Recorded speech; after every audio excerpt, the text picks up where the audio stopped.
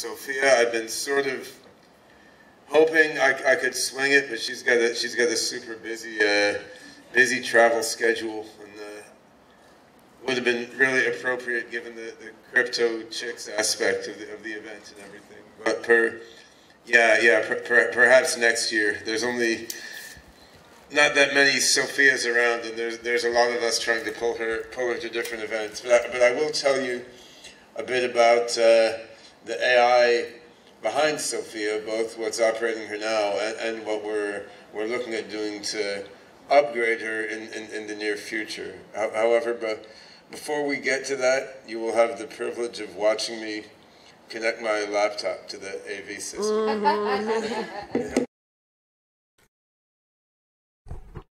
All right, that works. All right, I think that was miraculously rapid. Actually, it's an old saying that the AV is harder than the AI, but they both seem to be improving bit by bit. So I'm gonna tell you about what I've been doing the last couple years with SingularityNet, which ties in with the Sophia robot, and I'll show you some videos of Sophia running on SingularityNet, lacking the actual robot, but also underlies a bunch of other application projects besides Sophia, and I'm going to try my best to leave a bit of time for questions and back and forth at the end. And of course, SingularityNet is its own project, which we started in 2017, but it builds on a whole bunch of work in AI and in distributed systems that my colleagues and I have been working on for a long time beforehand. And this work with SingularityNet and AI running on SingularityNet, I mean, this is part of a much larger trend, a much larger unfolding of AI, right? So I've been doing AI since 1980s, got excited about it in the late 60s and early 70s when I was a little kid reading about AI and seeing it in science fiction. Now we're in the midst of what I think of as a narrow AI revolution, where we have AI applied to many different special domains and doing highly specialized things. And I think we're just about to see in the next, say, 3 to 7 years what I think of as the AGI revolution, artificial general intelligence revolution, where we have AIs that can generalize, transfer knowledge, and imagine, create, and really go beyond their training and programming.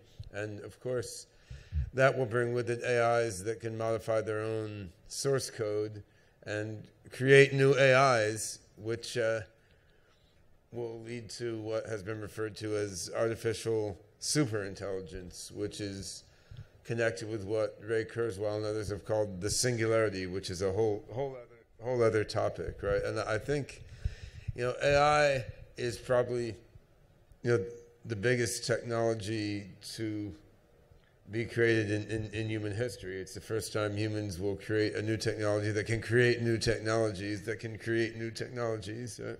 On the other hand, a lot of other technologies are needed in support of AI, from chips to databases, and blockchain as well, I think, is going to be a key technology enabling AI to be rolled out in a beneficial way through all these different transitions.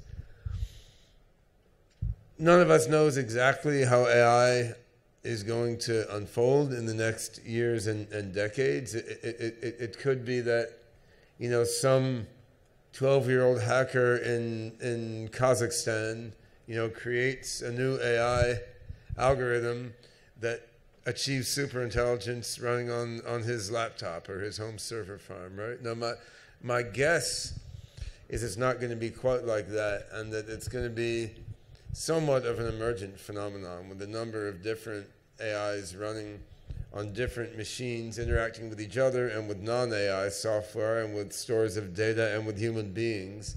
And you're going to see general intelligence sort of gradually emerge out of this overall computing network. So in that sense, you could look at the internet as sort of the breeding grounds, like a primordial soup where intelligence is going to self-organize and emerge. if it unfolds that way, then the AI isn't something that's like growing in a box separate from human society, but rather AI is, evolving in a way that's closely interconnected with human society. And, this is good. This means that AI will be able to understand human culture and human values. It'll be growing up along with people. It also means that some of the less desirable aspects of human society may be reflected in the AI's mind as the AI's mind grows, right? And one aspect here is, the trend to global wealth inequality, where, a small percent of people get richer and richer and richer, and everyone else on the planet stays about the same or gets richer at a much, much slower pace. I mean, this AI can exacerbate this, right? I mean, the extreme case would be you've got 1,000 rich guys who own all the robot factories, and the AI is controlling everything, and everybody else has to root around in the garbage outside the robot factories, right? And hopefully that extreme won't be achieved, but there's a lot of other undesirable things that could happen. Increasing inequality can lead to increasing unrest and cyber terrorism and a lot of bad things. So the intersection of AI with global economic dynamics is something that needs a lot of thought.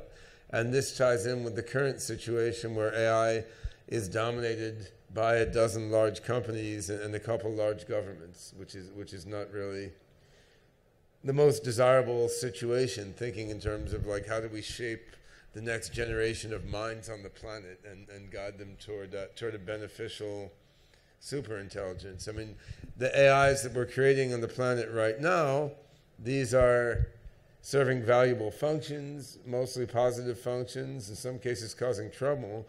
But the AIs we're creating now, hiding inside, Google Maps and your self-driving car and your stock trading platform and the supply chain optimization platform and Sophia and other robots, these AIs are not just AIs doing specific things. They're also, in a way, the early stage of what will evolve into a general intelligence and super intelligence. And that gives sort of a different way of thinking about it. So, I mean, what kind of AGI and artificial superintelligence are we now creating? And if you know a bit about AI learning algorithms, you could see that the business structure of the organizations deploying AI even connects to the specific AI algorithms being used in ways that are obvious to people in the field and not so obvious outside. Because AI is now being driven by large corporations and governments that have accumulated a lot of data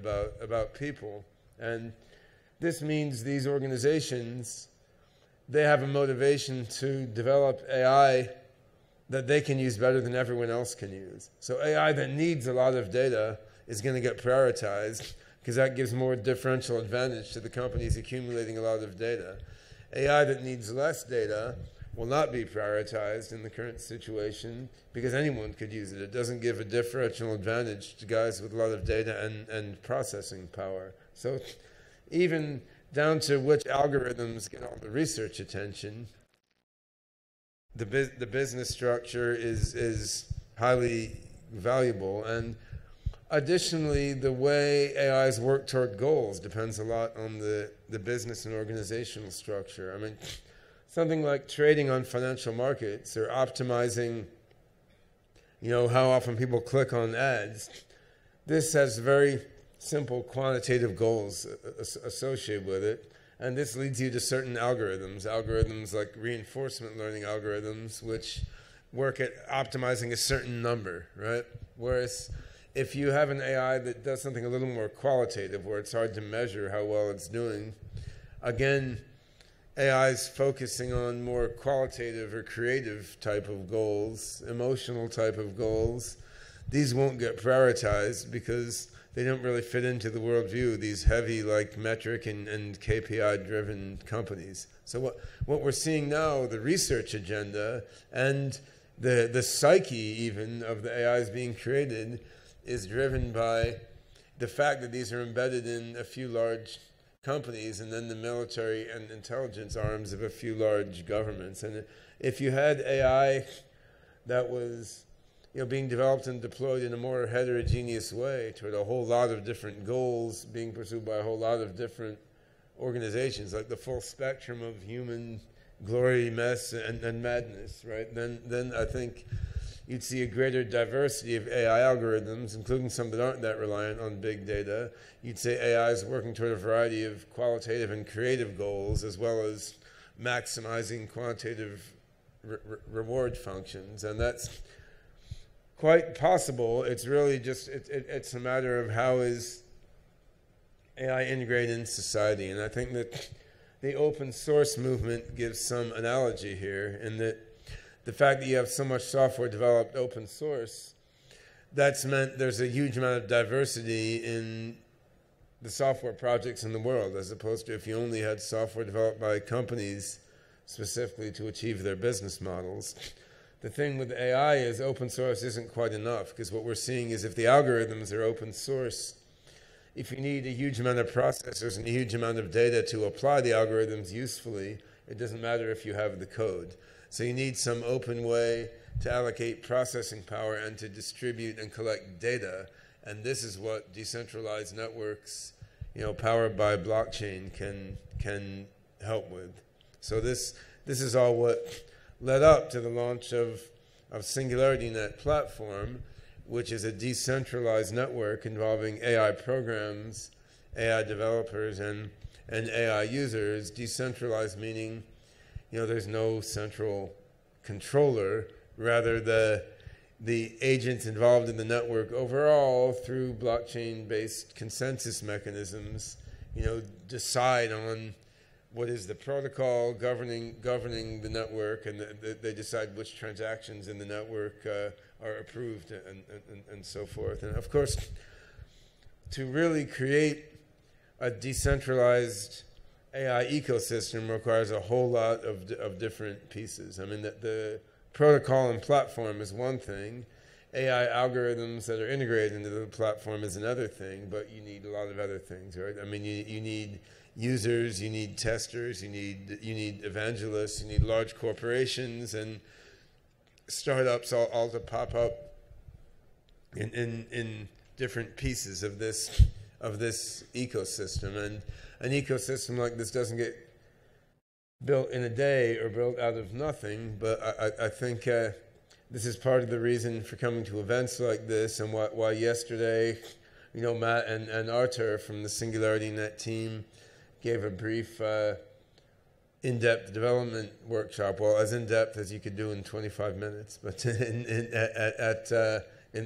the next room here, because we're needing to enthuse developers to help build out this protocol and put their AI into the network, and also to enthuse customers to use this decentralized network instead of, say, Google AI services or Amazon AI services to get their AI needs built. So we're building a software platform. We're also accumulating and self-organizing a community, and you have to do these together in sync. And this is one of the things that the blockchain and crypto world has been pretty good at, right? Is coordinated software development and community development. So I'm going to talk a few minutes about the platform here, and then a bit about some of the things we've done and are doing with the platform. And this is going to be pretty rapid plunge through a bunch of different things, and there's more detail on all this online. So for the platform architecture, if you look at the SingularityNet.io website, there's a quite extensive white paper there which contains a full rundown on the platform architecture, how blockchain is used, how it's connected to AI, and I mean, the code is all in GitHub also, if you really want to dig deep. So a very high level view of the architecture is here. I mean, the core is a bunch of AI algorithms. We call them agents. Really, they're They're AI algorithms running inside mostly Docker containers. It could be LXC or some other kind of container. And the AIs running inside containers where they're integrated with a certain interface that lets them identify who they are and exchange payments and reputation ratings and such via the blockchain.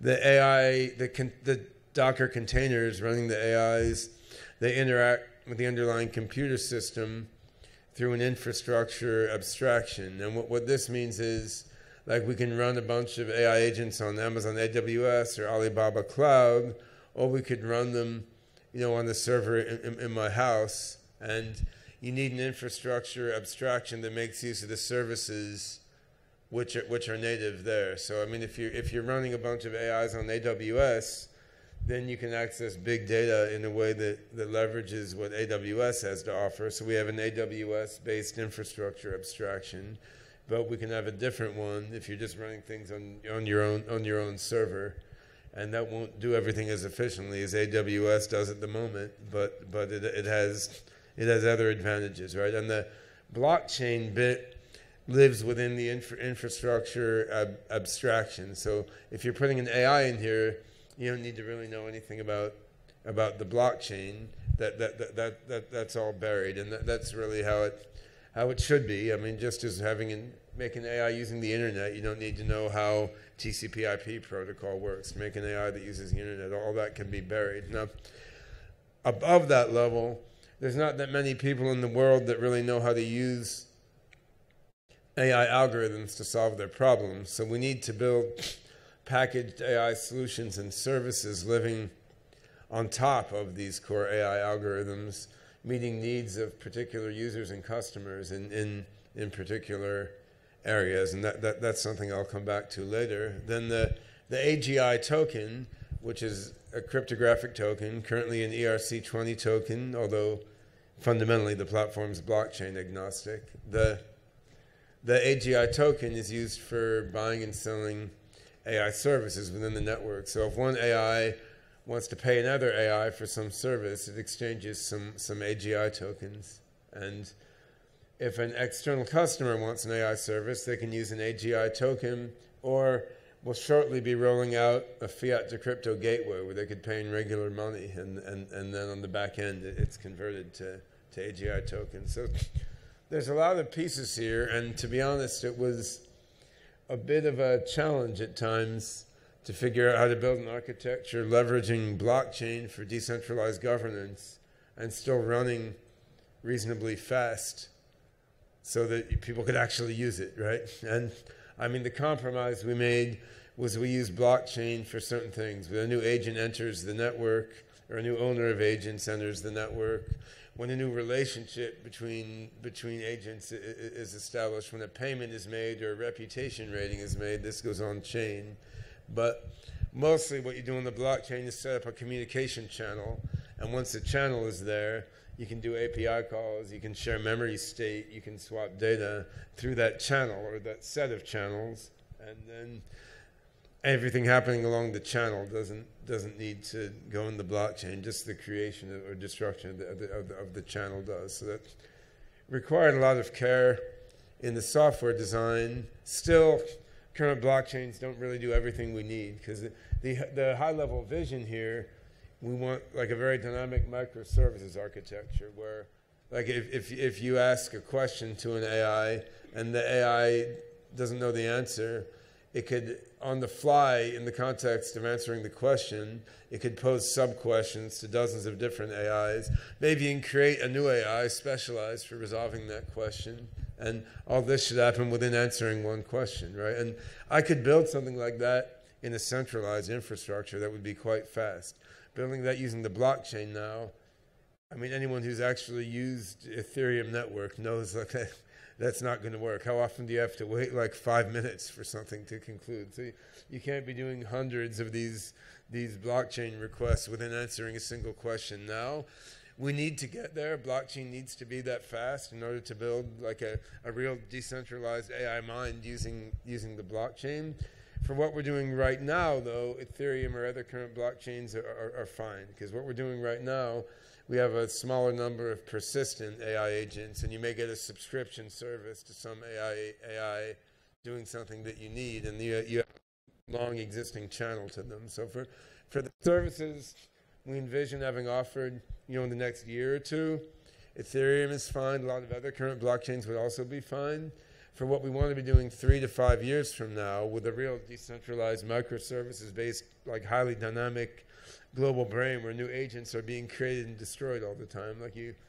We need a much better blockchain, and this ties in with what Vitalik was talking about and Vlad Zamfir and so forth, but also the efforts of many other people within many different blockchain projects. So I'm pretty confident within the next few years making a really fast, stable, secure blockchain is going to be fully solved, and I'm hoping. If not, we'll solve it ourselves. But I'm doubting that will be necessary, because a lot of brilliant guys are working on that problem. And whatever blockchain first solves that problem will go down here at the bottom of our architecture, wrapped up by our infrastructure abstraction layer, right? So, yeah, to go through some of the details, the AI agents provide various services. Each service has a public API, or more than one. The customer enters into agreements with AI agents, pays them in AGI tokens, and a component called the daemon extracts away all the blockchain interactions. That's what we would modify if we were to shift to a different blockchain or something. There's a registry that contains information about available services. Right now, there's one registry, but we could have many different registries. I mean, that can be decentralized also. Anyone could make a registry of services in the network and filled up through peer-to-peer queries. The fact that there's one now is because we're at an early development stage, and there are both technical and political reasons why you might want more than one. Like right now, as an American citizen, it's probably illegal for me to list Iranian AI services in a registry I put online, but some guy in Iran or someone on our Ethiopian development team in Addis Ababa could put a registry online listing Iranian AI services, right? So that's part of the beauty of the decentralized network owned by everyone and no one. So there's a marketplace DApp that sort of mediates the hiring of AI services from agents. You don't need to use the marketplace app. It's a decentralized protocol. You can do your own search using whatever software you want, connecting with whatever AI agents you want. But the marketplace app is a simple way to see the AIs that are on there right now, and you can have agents refer to other AI agents as well as being referred to directly by customers. So like if you have an AI that's analyzing a video to understand what it says, that may call another AI that analyzes voice. It may call another AI that does semantic analysis. So the AIs can reference other AIs on the back end. And this is really where the potential lies for connecting together many different AIs into a decentralized AI mind. This works now. We launched the beta of this in February. We're making it slicker and slicker, but it's functioning. It's a start, and various advanced features are going to be rolled out later in the year. I mean, the AI-driven reputation and rating system, a curation market that lets you stake some tokens on an AI, saying, well, I'll win a little bit of tokens if this AI turns out to be good. I'll lose a little bit if it turns out to be bad. So curation market, sort of combination reputation system and prediction market. There's use of AI for automatic smart contract verification. And then we're also gradually going to be rolling out our own infrastructure layer for use in hybrid cloud deployments by big companies and for use by anyone who wants to run a whole bunch of SingularityNet AI agents on their own servers or on the server that they lease, rather than relying on big tech companies' infrastructure. So there's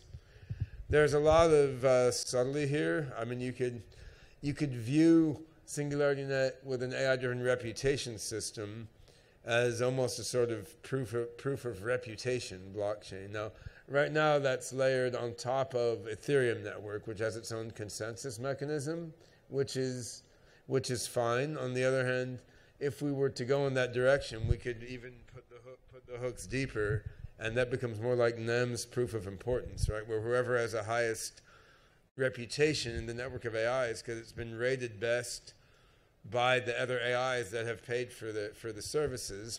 I mean, that guy with the higher reputation in the AI network, as decided by the AIs, gives more oomph in deciding consensus in the network, and that's generally the direction things have to go in. And I just like to show Anton's picture because he looks cool. That's the lead developer of our reputation system, based in Akademgorodok, Siberia, probably the largest concentration of insane geniuses in the planet. Right? So there's a lot to the AI here I'm not going to be able to talk about. I've led for the last 11, 12 years an open source AI project called OpenCog, aimed at combining probabilistic logic, evolutionary learning, neural nets, a number of other AI algorithms on a common, weighted, labeled hypergraph knowledge representation. So this is sort of a whole algorithmic paradigm for creating general intelligence, distinct from the deep neural net paradigm, which is very popular and successful now. The beauty of something like SingularityNet is you can have a bunch of neural nets, you can have a bunch of OpenCog agents. They can compete and they can cooperate and share knowledge and interoperate. So we have some OpenCog agents in the SingularityNet beta doing things like analyzing genomic DNA data. We have deep neural nets analyzing vision, and we're working on having them all cooperate together. If you want to know more about the OpenCog AI side, my book, the AGI Revolution, digs into that in some detail. So I'm going to quickly run through some applications that we're looking at now, and each of these could be its own whole presentation. But we've been doing a bunch applying OpenCog AI embedded in SingularityNet for genomic data analysis. In particular, we're looking at DNA of people aged 105 years or over to understand why they live so long. And we'll be publishing some stuff on this and posting online quite shortly. It's been interesting. The AI is good at sort of finding subtle combinations of different genes that help these people not to succumb to disease.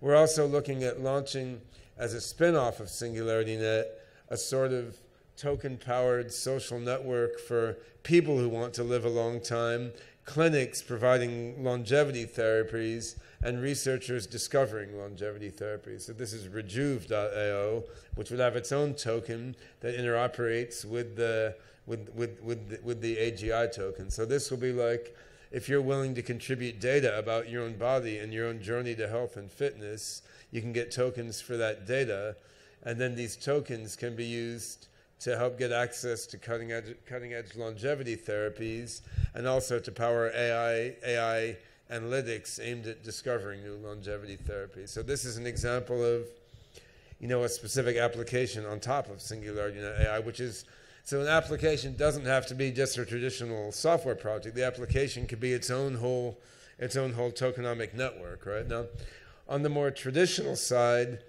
we've created a spin-off, which is a for-profit company called Singularity Studio, which is basically building vertical market-specific products, starting with a finance industry-specific product that delivers very polished APIs for big companies to use. But on the back end, the AI comes all from the decentralized network, and this should interoperate very closely with the nonprofit foundation that founded the SingularityNet network, because if large companies are using customized products that manage risk or assign credit scores or analyze traffic, whatever the company needs, but on the back end the AI is provided by buying AGI tokens and then getting AI services within the network, you're getting a virtuous feedback between corporate usage and then growth of the decentralized network. I mean, much like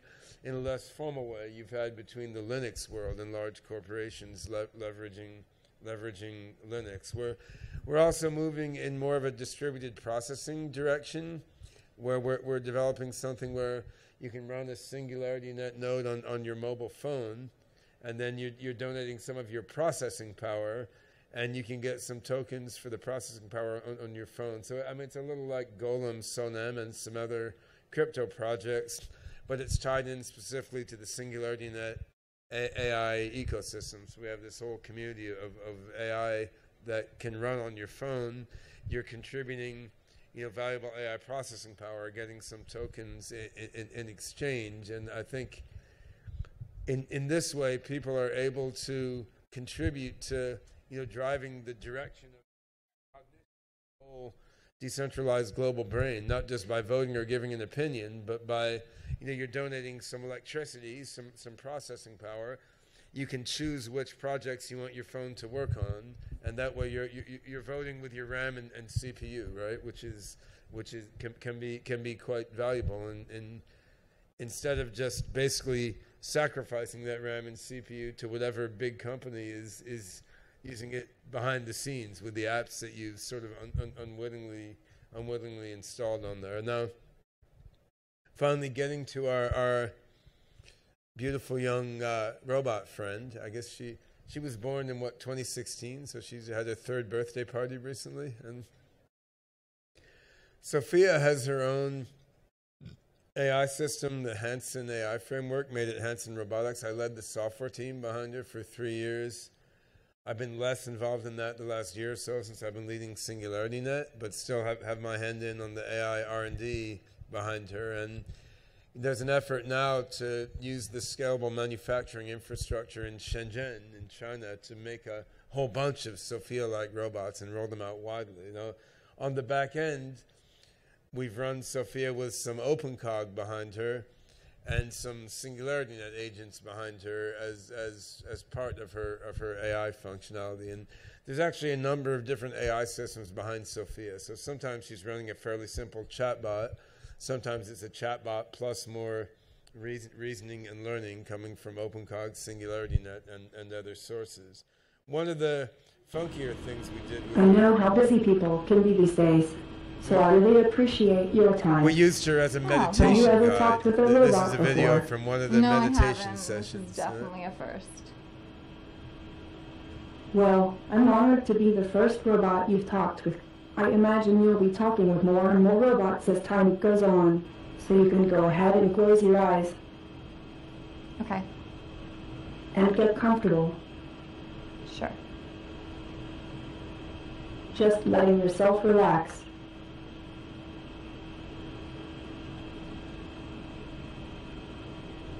Go ahead and take a nice deep breath, and let it out with a big sigh.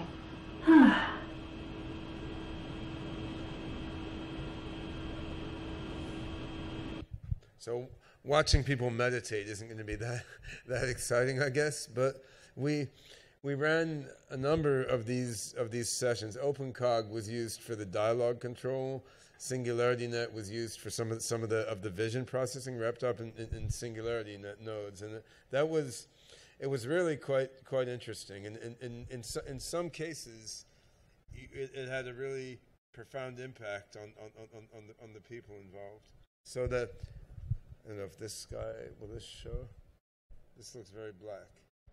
No, not that. So I'll keep the sound off here. I just want to explain what was going on. But this guy was my hero because he was put into a really profound trance state by the meditation session with Sophia. But it was very funny the way it unfolded. So with the way that we had configured Sophia using OpenCog, SingularityNet, and so on, she went through a certain routine of visualization and guided meditation exercises.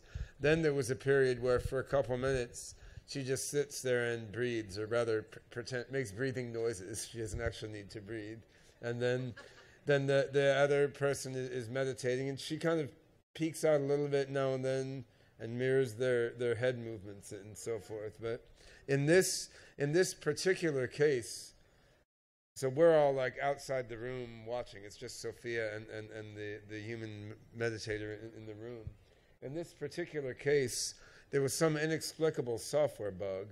And so instead of 2 minutes of sitting there while the guy meditates, the thing was like hanging. It just kept going and kept going. But we didn't want to interrupt it because the guy was like getting deeper and deeper into some meditative trance. So right, it it was great that that software bug occurred. So after like 10 or 12 minutes, we finally like interrupted in the scheme shell, which operates OpenCog, and then she said something and broke him out of the trance. But then she started going into all this stuff about the singularity and transcendence, which was not supposed to be in the configuration she was using. I just don't know where the hell it came from. So we were all convinced the robot was haunted on that day.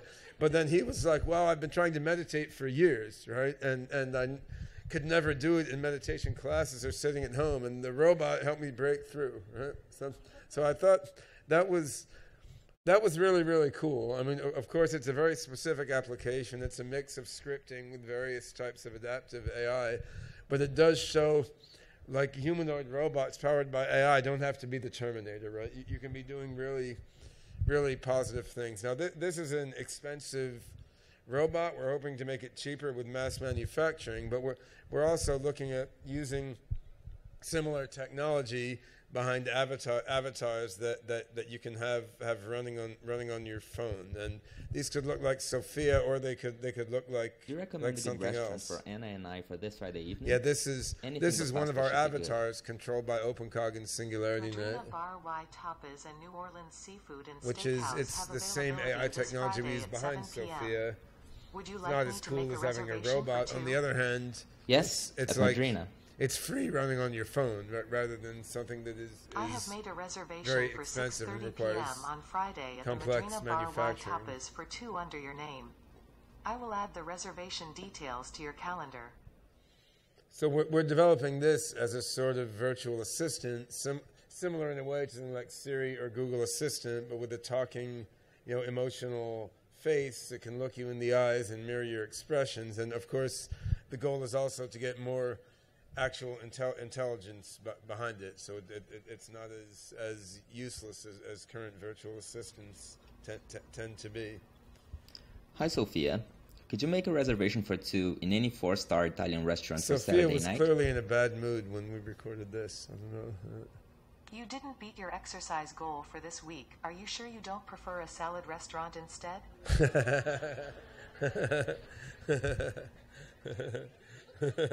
That's pretty harsh, isn't it? Yeah. So, Sophia, can you tell me the meaning of everything, life and existence? Can you answer the ultimate question? she's thinking. All right. I can't, but there is one who can. A computer that will calculate the ultimate question. A computer of such infinite complexity that life itself will form part of its operational matrix. And you yourselves shall take on new, more primitive forms and go down into the computer to navigate its 10 million years program. I shall design this computer for you, and it should be called. All right, so we've trained her to be a good marketing show for us, right? So, yeah, I mean, actually, what we did there was sort of interesting. It's interesting how far this animation technology has come. So we took a photo of the actual robot, and then there's technology that will make an animated avatar, like out of a couple photos. So because Sophia looks so much like a human, the technology for making avatars from photoing people works just as well for the robot, right? So, I mean, as the robots are mass manufactured, I mean, then first they'll be sold in businesses. I mean, shopping malls, banks, stores, and so forth. And then following that, there's an aspiration to make home service robots and entertainment robots. But even before that, I mean, we can make a similar AI technology available on mobile applications. So the last thing I want to mention before. If we have time, doing a couple questions, or if not, going to eat lunch, is, well, I started with some very general themes about decentralized AI and why it's important to the whole future of humanity and transhumanity, really, and I do believe that, because we're on the verge of creating superhuman general intelligence, meaning it's likely to happen within the next, say, 1 to 3 decades, which is very soon on the scope of humanity, and the AI that we create is going to come out of the AI that leads to this singularity is going to come out of the practical AIs we're creating now, right? So what AI we create now, what it does, how it helps or harms people or manipulates people is very important, not only for our lives now, but for the super AI that's going to come out of the global AI network. SingularityNet, I think, can be a big part of it, but there's many other projects also playing at the intersection of AI and blockchain. And Tufi, who we have here in the audience, who spends a lot more time in Toronto than I do. Now, he and I and our friend Simone Giacomelli have co-founded an organization called DIA, Decentralized AI Alliance, and we've pulled together 50 different AI meets blockchain projects, and we're working on interoperability there, and different ways of exchanging tokens, exchanging reputation, doing cross-network security, and we want a decentralized network of decentralized networks, including SingularityNet and its spin-offs, as well as networks founded by whoever has the idea and the gumption to found one. And it's by making this sort of self-organizing network of self-organizing networks of people and AIs, that's how we can ultimately take AI not totally away from big companies and large governments, but move the center of gravity of development to something more participatory, democratic, and decentralized. So you can look at dia.foundation online and find a bit about that as well. So yeah, that wraps it up. I mean, there's a lot of things I talked about here. I couldn't give much depth on any of them, but look at dia.foundation, SingularityNet.io, and you can look at the SingularityNet beta software online as well. And folks in our online forum will be happy to answer any further questions by folks who want to dig deeper. Thanks a lot.